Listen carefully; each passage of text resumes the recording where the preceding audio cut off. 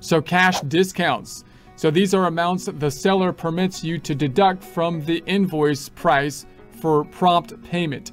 So in other words, sometimes, usually when you have like larger kind of transactions or the volume of transactions, then there might be these cash discounts, and that's a cash management strategy. They're usually very small discounts, because if you buy something on account and you have to pay them within 30 days, if they can get you to pay them a little bit earlier, it might be worthwhile to give you a discount to pay them within 10 days or something like that. So you have that discount coming up. So the for income tax purposes, you can use either the following two methods to account for cash discounts. Number one, deduct the cash discount from purchase. See line 36, purchases. See less cost of items withdrawn, personal use in chapter 6, cost of goods sold calculation. 2, credit the cash discount to a discount income account. So in other words, you know, when if you're going to take the discount, you've got to determine, are you locked into taking the discount, or are you going to record it without the discount? A discount. And then account for the fact that you then got the discount when the discount is coming into play. So for example, let's imagine you're buying inventory, and when you buy the inventory, you have the option of possibly having a discount. If you pay within 10 days, they give you this discount, which is usually a pretty low discount in order to incentivize you to pay early. So you could say, hey, look, I think when I buy the inventory, I'm going to take into consideration that discount. So I'm going to account for it at that point in time when I buy the inventory, putting the inventory on the books at the lower price with the discount.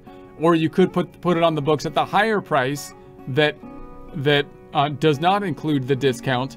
And then if you do pay them within 10 days, you're like, oh, I'm able to pay them earlier within the discount period. Well, now you've got this discount, which you could credit the cash discount to a discount income account. So those are kind of the methods that you could use.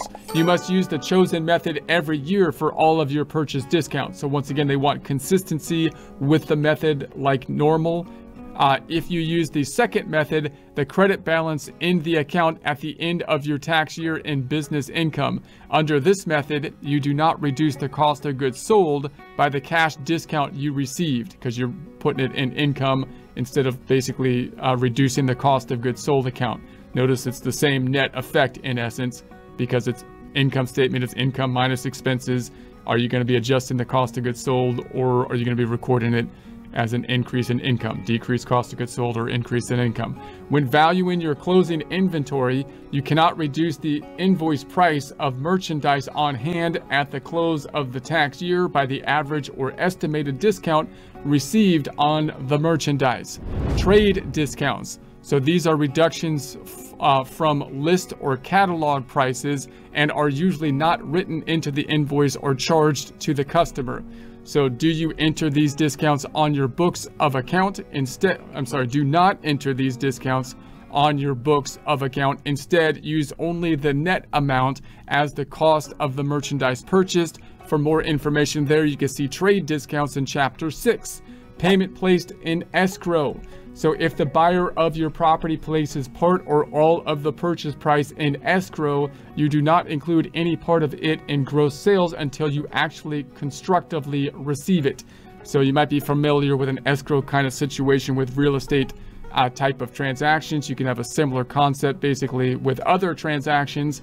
The escrow is kind of that intermediary period where the deal is not completely finalized. You've got the third party that is holding on to the assets in that case. So you haven't really claimed them at that point in time because they haven't cleared through escrow. You haven't finalized the transaction yet. So you would think that it wouldn't be. So then the question is, if it's income to you on this transaction, you would think that you wouldn't have to record the income until it's out of escrow, because that's when you would actually have claim to it. However, upon completion of the terms of the contract and the escrow agreement, you will have taxable income even if you do not accept the money until the next year. So after the escrow is completed, even if you say, don't give me the money, right, because I don't want to record it this year, I want to record it next year. Well, you can't do that, because now you have constructive receipt to it, as we talked about in the income recognition. That would be like saying someone wants to pay you and you tell them, no, don't pay me until next year. Well, you have complete ability to get the money now.